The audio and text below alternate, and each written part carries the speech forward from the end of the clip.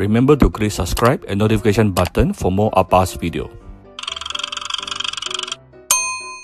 Cooking Appa.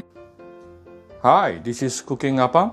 Appa will be uploading minimum 4 videos every week. You're going to find new videos from Cooking Appa YouTube channel on every Tuesday, Thursday, Saturday and Sunday, 7 p.m. at night. So do stay tuned, yeah? For the past 2.5 years, Appa has uploaded over 600 cooking videos on my YouTube channel. So do take a look when you are free. Now today, Appa's my wife, she has a potluck in her office tomorrow. So she gets Appa to make some vegetable curry. Now I must confess that this is even though it's vegetable curry, but it is not really the vegetarian version, because there are certain things which is not vegetarian. Basically, I have a chicken stock here and also some dried shrimp. Okay, so of course, if you want to make it totally vegetarian, you don't have to use these two. It's actually home cooking, so you decide what you want to put inside. These are the ingredients that I'm going to put. Perhaps let's start with how do we make the curry. So the curry base here, oh by the way, there are few tips here that I'm going to teach you to how to enhance the flavor of a vegetable curry. Okay, first of all, let's talk about the curry paste. I have about 2 tablespoons of this is Baba's fish curry powder. Okay, optional actually. This is 2 tablespoons of red chili powder, 1 tablespoon of this is coriander powder, and 1.5 tablespoons of turmeric powder. You can adjust it accordingly, but your red chili powder should be a bit more. Then after that, I have some this is the soaked dried chili, just to add in a bit more, give it a bit more flavor and chili fragrance. And for the color, yeah, this will give very nice reddish color to your curry later. And I have 1 piece of this is 3 centimeters of ginger, 3 pieces of shallot, 3 pieces of garlic. Later I'm going to blend everything up. You can also chop it up. So I'm going to blend and then saute. Okay, this is why I put them into the same plate. And then another thing that I'm going to add to enhance the flavor of this vegetable curry is this, the dried shrimp. I have about 2 to 3 tablespoons of dried shrimp here. Just quickly rinse under water. I'm going to blend it together later. This is 1 big tablespoon of chopped tomato, about 1 tablespoon of curry leaves, 1 bowl of chicken stock, right? 1 bowl of chicken stock.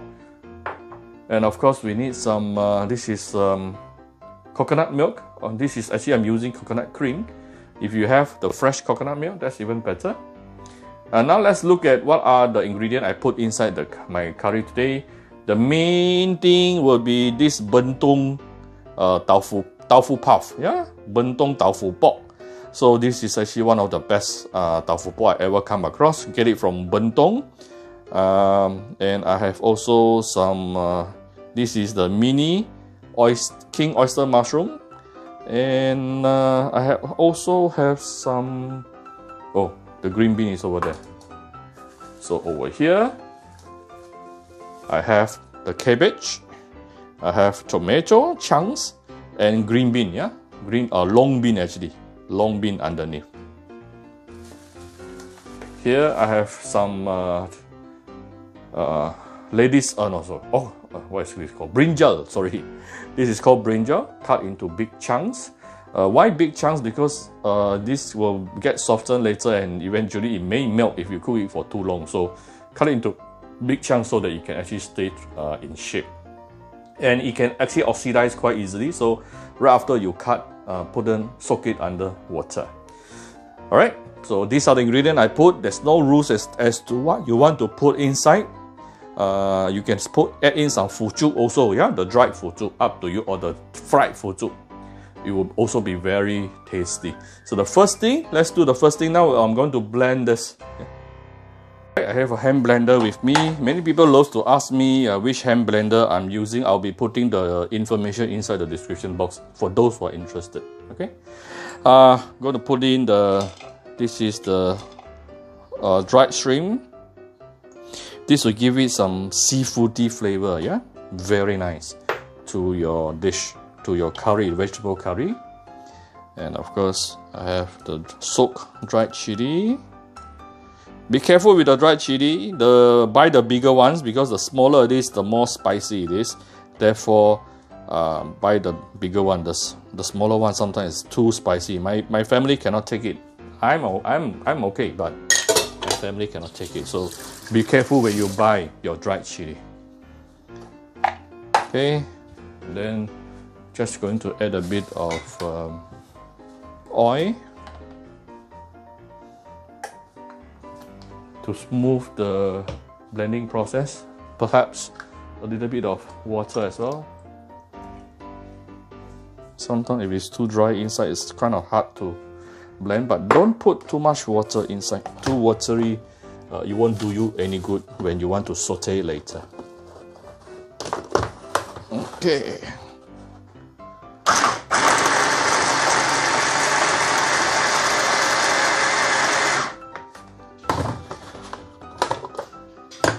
It doesn't have to be extremely fine. This is after about 10-20 seconds.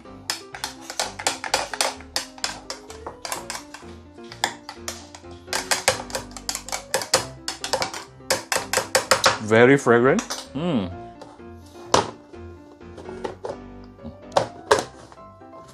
Gonna give it another maybe 20 seconds.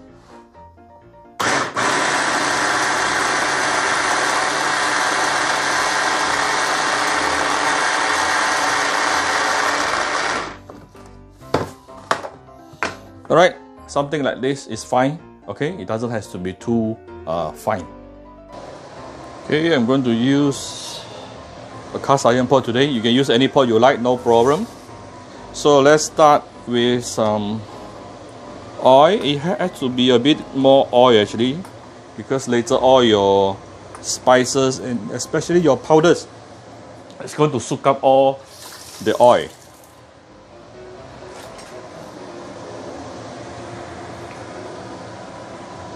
Okay, so first thing, we're going to blend. Saute. We're going to saute all these spices for a couple of minutes before we continue. Whoops!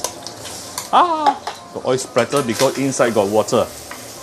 That's why I try not to add too much water. Immediately it's already very fragrant. Oh, smells so good. Can you see clearly? I hope so. Okay.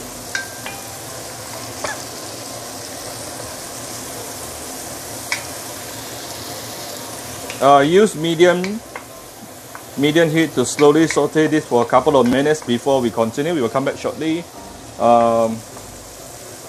You want to really bring out the nice fragrance. Actually, it's already very fragrant, but I want more. We'll come back shortly. Alright, you can see all the chili oil has come out. And super fragrant. This is after about only 3 to 4 minutes sauteing under medium heat. So now I'm going to put in, this is the chopped tomato. It's going to help to tone down the spiciness. And I put in half of the curry leaves.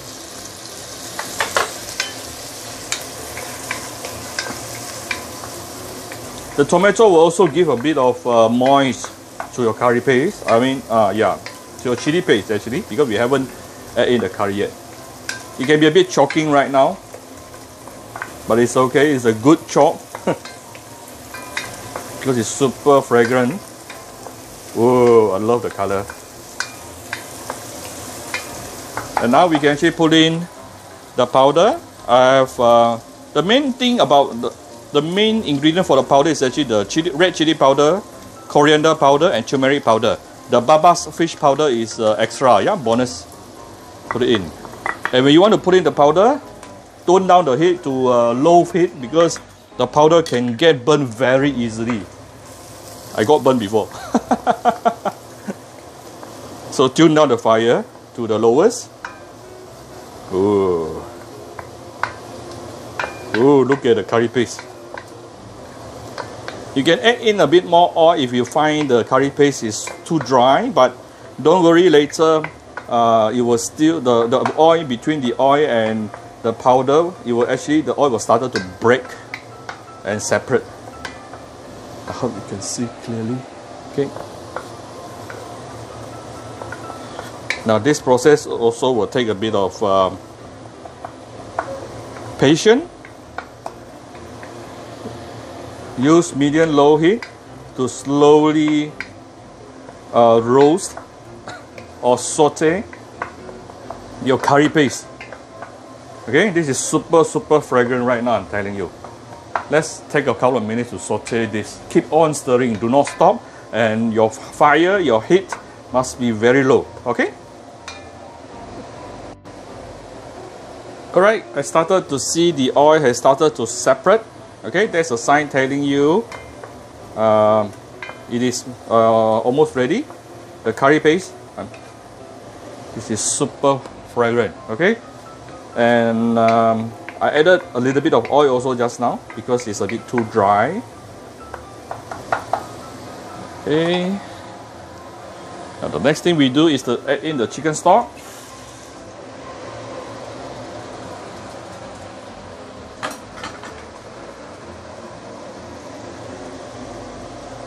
Let me give it a few stir.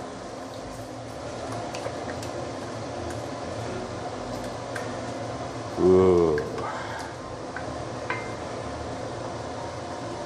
Really nice.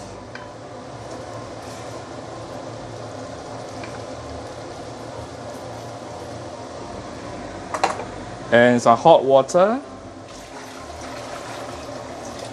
I will add in more enough hot water to make sure the veggie can fully submerge under the water, the curry broth. Now we can raise the heat. And I'm going to get a bit more hot water here. And let's bring this to a boil. And we will continue once it is boiled. Oh, took me a while to make this boil, and I leave it boil for a couple of minutes just to let the curry broth more infuse, yeah, the curry powder more infused into the broth. Okay, one thing I learned from one of my Indian friend is we prepare the broth with give it some base saltiness and a bit of sweetness before we put in the main ingredient. Okay, so what I'm going to do here, I'm going to put in some salt. Okay, we still can adjust to final, adjust to taste towards right before serving later, don't worry. So I'm giving it some salt and sugar at this point of time. And also I'm giving a bit of tamarind paste. This is optional, about 2 tablespoons of tamarind paste to give it some sourish flavor, some ASEAN sourish flavor, but again, it's optional. It doesn't have to taste sourish for this.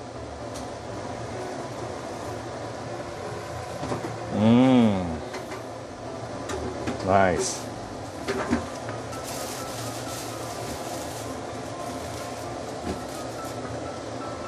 Right. So now we can put in the brinjal, because the brinjal is going to take slightly longer time to cook. Putting in the brinjal. Then my taupuk. Oh, okay. The green bean, yeah, long bean. Sorry, long beans, together with the tomato. You can also put in some carrot if you like.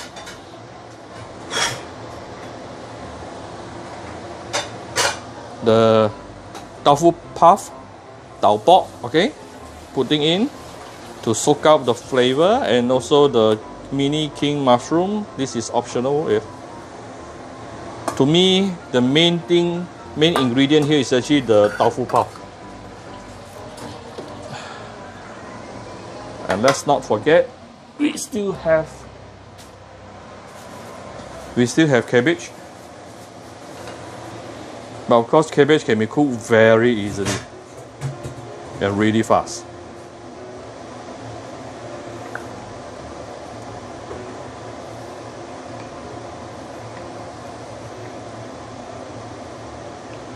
So I'm putting it on high heat and I will let it cook for at least 10 minutes. Right after, maybe halfway, I will add in the cabbage, and the veggie will actually continue to release more water. That's why I'm saying we have to do some final adjusting on the salt and sugar towards the end, right before serving. But still, I want to give it some base flavor so that your the curry broth is already salted, yeah, and you want your brinjal together with your taupuk to nicely soak up the savory curry. Okay, I want to cook this for about 10 to 15 minutes, but halfway I will put in the cabbage, and that's it. Okay, now I can slowly add in some of the veggie, the cabbage.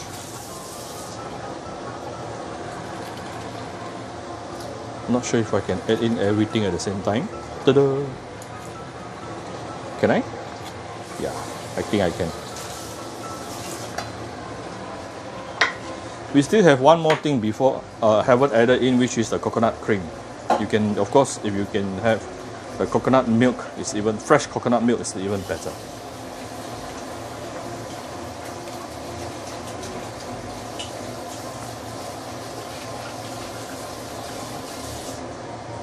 Right.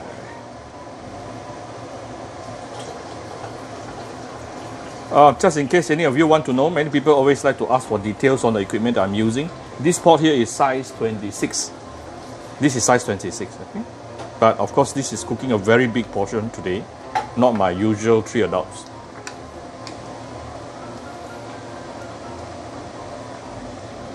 All right. Going to close this with a lid. Let it open a bit maybe, and let it cook for 10 minutes. We'll come back after 10 minutes. Alright, my curry broth has been cooking for the past about 15 minutes under medium low heat. This is super fragrant. Everything is already fully cooked, including the brinjal. So now I'm just going to put in coconut milk. Okay, of course I'm using coconut cream. Some people ask me, can I don't put coconut milk or coconut cream? No problem, up to you. This will give it another level of aroma together with natural sweetness.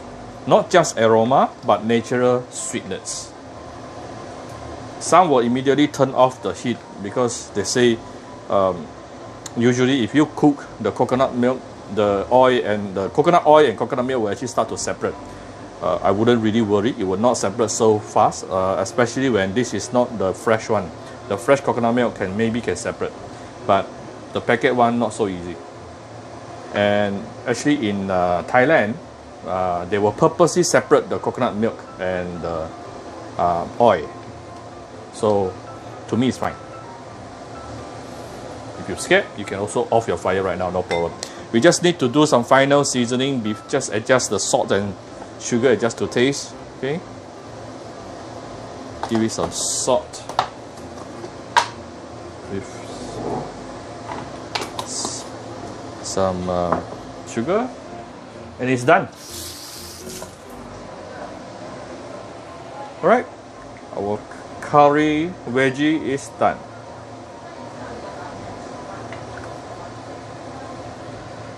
Super aromatic, super aromatic.